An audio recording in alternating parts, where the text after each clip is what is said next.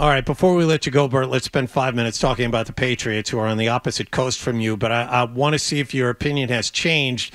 The offensive line seems to be a jumbled mess here the first few days of training camp. They got a long way to go before they figure out which 5 guys are actually going to block for their starting quarterback. Has your opinion changed about when Drake Maye is actually going to become this team's starter? No. I think I said to you guys, like, I would set the over-under at November 1st. I don't think he's going to start week 1. I think the offensive line is a very real part of the equation, because so much of this, guys, is like going back to what he was coming out of North Carolina and what they found when they got him on the practice field, that he really had no formal footwork training, that, you know, I mean, almost his entire football life has been played out of the shotgun. All that stuff, like, there's a learning curve there, and you need to create new habits, and those new habits need to settle. And you don't want to put a guy in a position where he's gonna regress. And so how does a guy regress? Well, he regresses by getting put in situations where everything is jumbled and a mess around him. I think he's not as raw as Jordan Love was coming out, but I think a lot of Green Bay people would tell you if Jordan Love got thrown out there in his first year or his second year, it might have ruined him.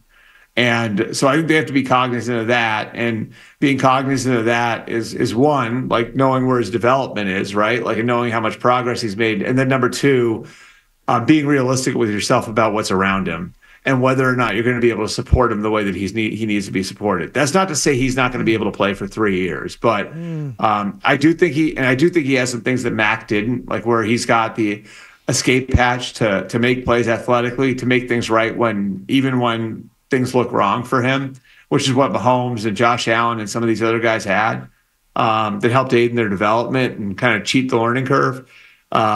But I do think they're going to be patient with him. Well, you mentioned Josh Allen. We know from watching Hard Knocks the offseason in New York Giants, Joe Shane, who came from Buffalo, as you know, and Brian Daboll, who's largely responsible for developing Josh Allen. Those guys were willing, Bert. They were willing to trade the 6th overall pick for number 3. They were willing to trade a 2025 first and more to have Drake Maye come in and start. So these are guys who understand talent. I just feel like I just disagree. I'm just mad at everybody. Already, the season having started, I'm mad at everybody for being too conservative with Drake Maye. They were going to bring him to New York, a pretty small media market, and throw him into the hopper. So why are they wrong and the Patriots with Elliott Wolf and Gerard Mayo right? Well, did they say in there they were going to start him? They didn't say they were going to start him. Daniel Jones is going to be gone. Absolutely. No, they were going to play. Their plan was to play Daniel Jones for a year and then flip it to Drake Maye. Okay, so they're stupid. Then they're stupid too because everyone's stupid but you. Pretty much. Because you can't bring it. Daniel Jones, you trade up and you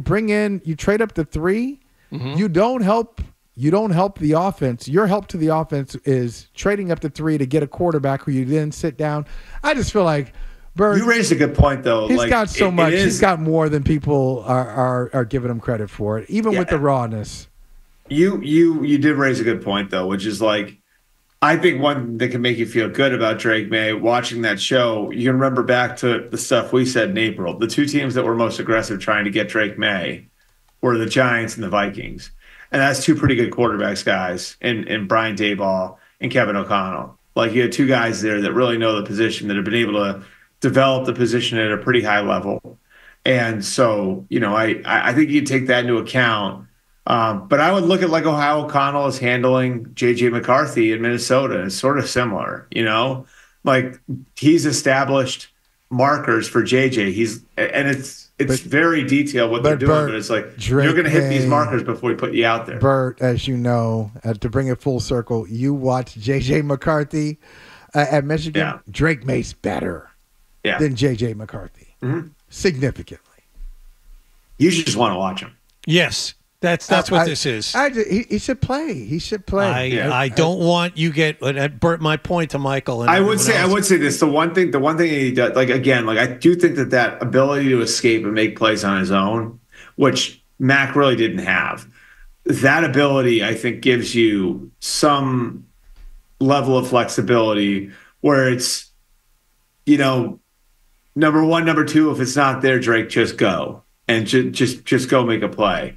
It does give you some flexibility there. But again, like the fundamental changes that they've made with him, you don't want to screw up months of work that you've put into trying to set him up for a 10-year career. And you also don't want to mess up the one swing you have to get this kid on the right path to being a starter. I mean, right. you have hopefully the Patriots don't have another high draft pick to take a quarterback like this again. So you have one chance with your one franchise quarterback that you have drafted and are going to try and build a team around. Why take the risk of ruining him, regardless of what his physical abilities are? Guys, I just want you to live, okay? I love you guys both. Bert, you disagree with that? Michael, do you disagree with how the Packers handled Jordan Love? Bert, the Packers had Aaron Rodgers.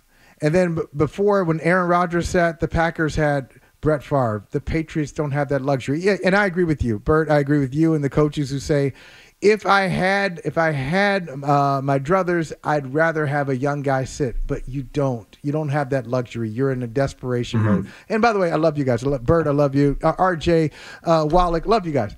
Life is for living. I want you to go out there, take some chances, take some risks. If you like that clip, and how could you not? Check out more videos from Toucher and Hardy here. Point slightly up and to the left. For more Patriots analysis and opinion, hit this playlist.